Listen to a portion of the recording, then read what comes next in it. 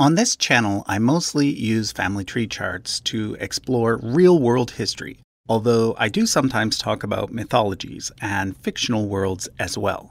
Over the years, I've received numerous requests to cover biblical genealogy, but up until today, I've pretty much avoided the topic. This is because I know that different people approach the subject in different ways, and I wanted to avoid any potential misunderstandings.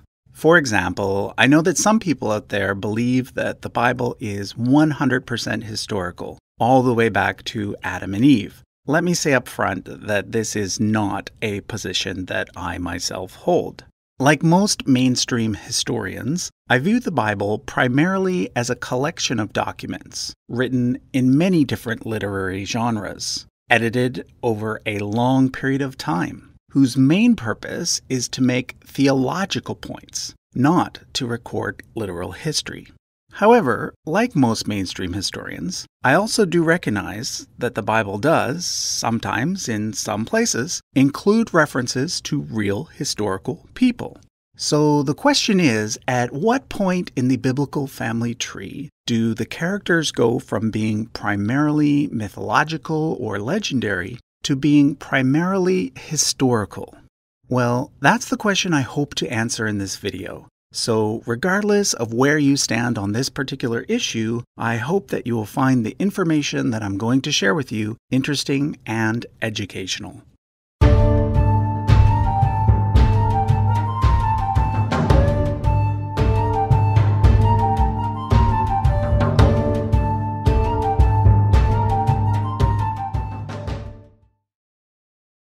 Before we begin, let me explain three key terms that I will be using in this video: history, mythology, and legend.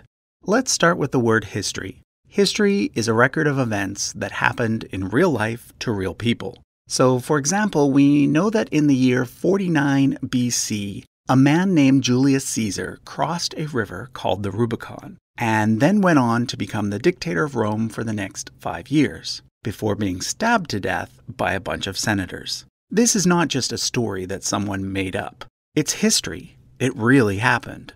Mythology, on the other hand, is just a story that someone made up to explain something or to make a point, and often it includes supernatural elements. So, for example, the ancient Greeks told a story involving two gods named Zeus and Prometheus, in which Prometheus steals fire from Zeus and gives it to humans, thus allowing human culture to advance.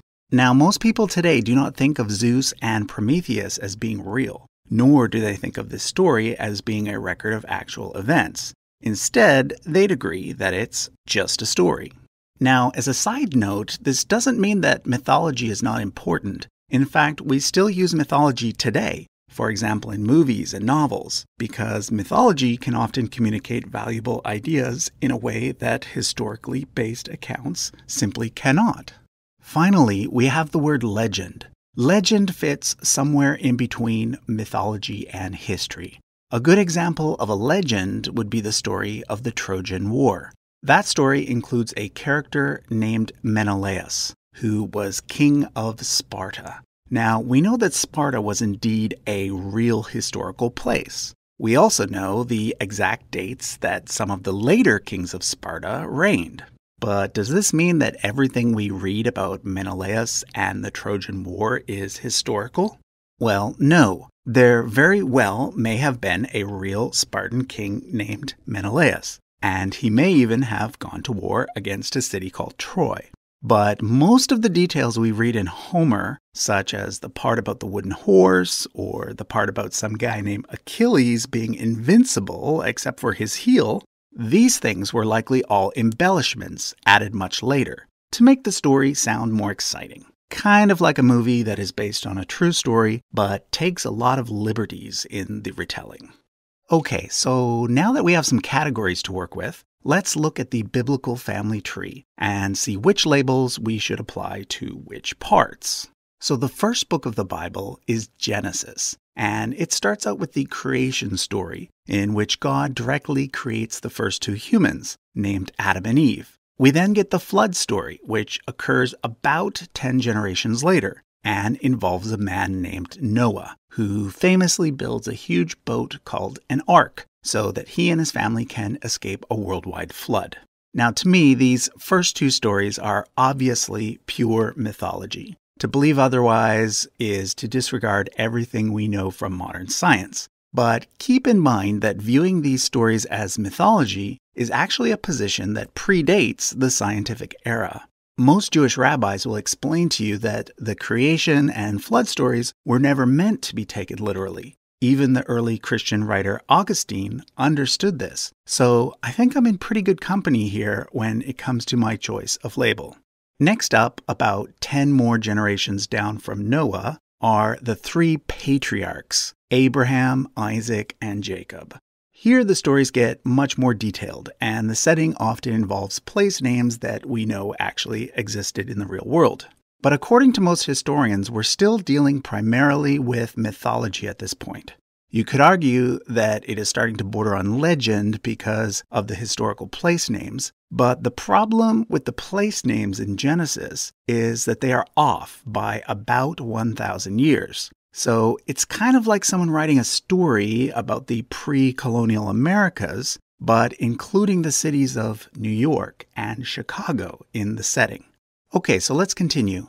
Nearer to the end of Genesis, Jacob gets his name changed to Israel, and he has a total of 12 sons, who, for reasons that I won't get into in this video, end up living in Egypt. There, they grow into the Israelite nation, which consists of 12 tribes.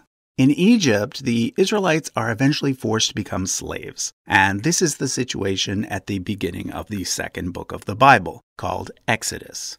In Exodus, God chooses an Israelite named Moses to lead his people out of Egypt, back to the region of Palestine. This is where we get the famous parting of the Red Sea story. Then, according to the next 4 books of the Bible, the Israelites wander in the desert for 40 years before they finally conquer Palestine under the leadership of a guy named Joshua. And then they finally settle down there. So what label should we use for this section? Well, according to most historians, the best label for the Exodus story would still be mythology. You see, we're now dealing with events that supposedly occurred around the year 1450 BC. The Egyptians were keeping really good records by this point, and the fact is there is no mention of the Israelites ever having lived in Egypt as a nation, or having been slaves there, or of their mass migration out of the country.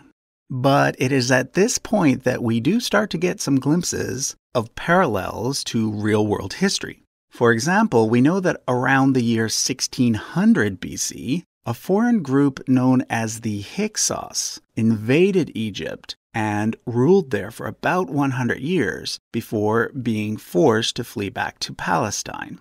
Perhaps the memory of this event formed the basis of the Exodus story. But let's continue down the family tree. Eventually, the Israelites, now living in Palestine, decide that they want a king.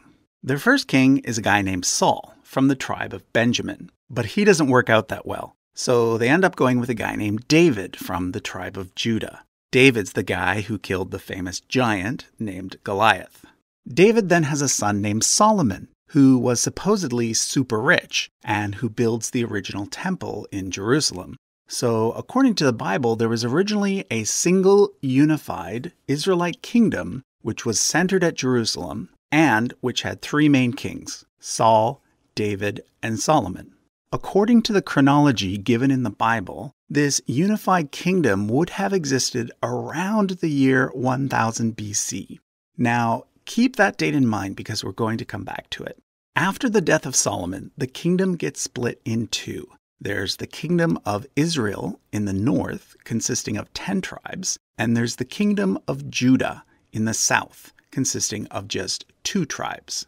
Judah, however, keeps the capital city of Jerusalem, as well as the Davidic line of kings. This period is known as the divided monarchy, and it comes to an end when the northern kingdom is conquered by Assyria, leaving the southern kingdom all by itself. Okay, so now that we've reached the point in the biblical family tree where an Israelite monarchy begins, This is where most historians would stop using the word mythology and switch to the word legend instead. But we're not quite to the point of real history yet. To explain why, let's go back to that important date I mentioned earlier, 1000 BC. This actually represents a pretty important turning point in all of world history. It roughly marks the transition between the Bronze Age and the Iron Age. The transition started a few hundred years earlier with an event known as the Bronze Age collapse, in which several major civilizations, such as the Mycenaean Greeks and the Egyptian New Kingdom, suddenly fall apart for reasons that may have involved climate change. We then get what's called the Greek Dark Ages for a couple hundred years, before we then see the rise of several new Iron Age civilizations like the Neo-Assyrians and the Republic of Athens. So strangely enough, the point in which Israel was supposedly unified and at its peak of power occurs during this ancient Dark Age. So it's kind of like the lights go off for a bit, and when they come back on, everything is different, and we've got to explain what happened in the dark. Well, according to the Bible, during the period when the lights were out, there was a single united Israelite kingdom that was huge, extremely wealthy, and centered on Jerusalem, where there was a large population and a major palace and temple. But according to the archaeological record, when the lights were out, Jerusalem was just a small town, and there was no major kingdom anywhere in the region. We do find a potential reference to the House of David later in the archaeological record, but nothing from when David himself supposedly reigned. So the most likely explanation is that David and Solomon were, in fact, local historical rulers who lived around 1000 BC, but that the Bible greatly exaggerates their wealth and power. Therefore, the best way to describe them would be to use the word legend. That puts them in the same category as King Menelaus of Sparta. So let me tell you what really happened during this period, based on what we know from archaeology. The first mention of ancient Israel in the archaeological record is from the Merneptah stele in Egypt, dated to around 1200 BC. In it, Pharaoh Merneptah brags about conquering a bunch of people groups in Palestine, including one called Israel.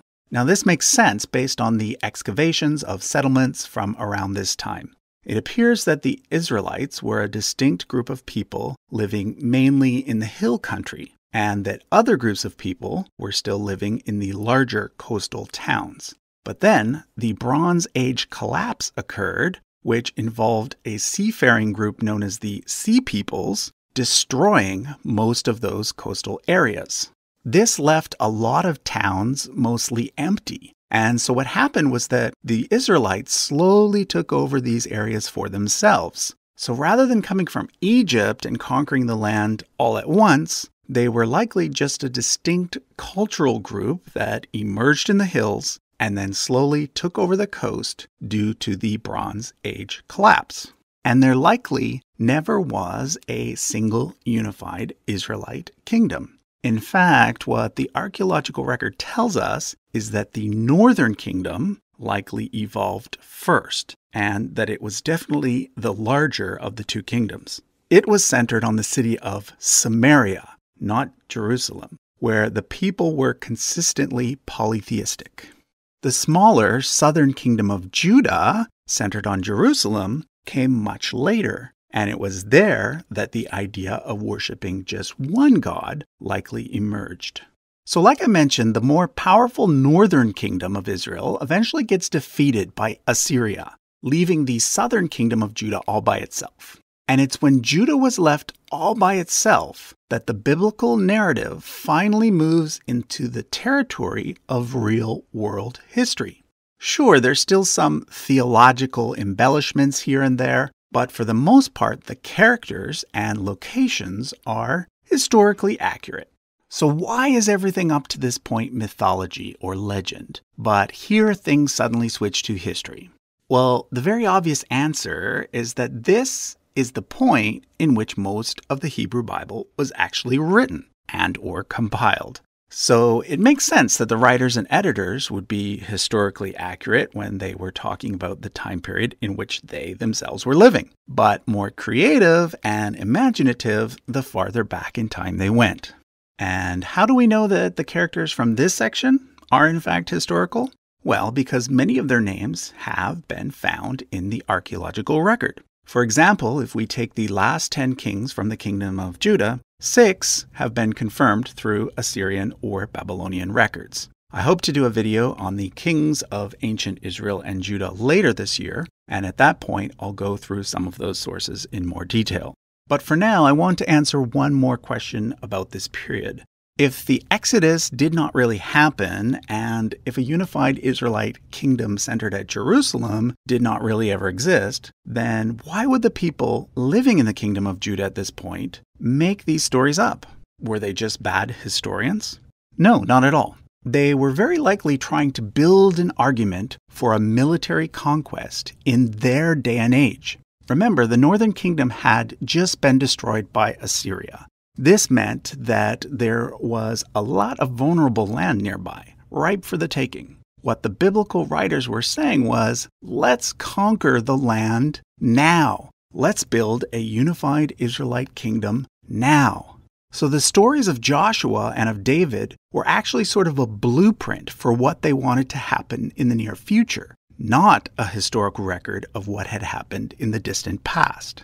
But unfortunately for them, the kingdom of Judah never did achieve its dream of a grand conquest and a unified kingdom. It actually ended up being conquered by the Babylonian Empire just a few generations later.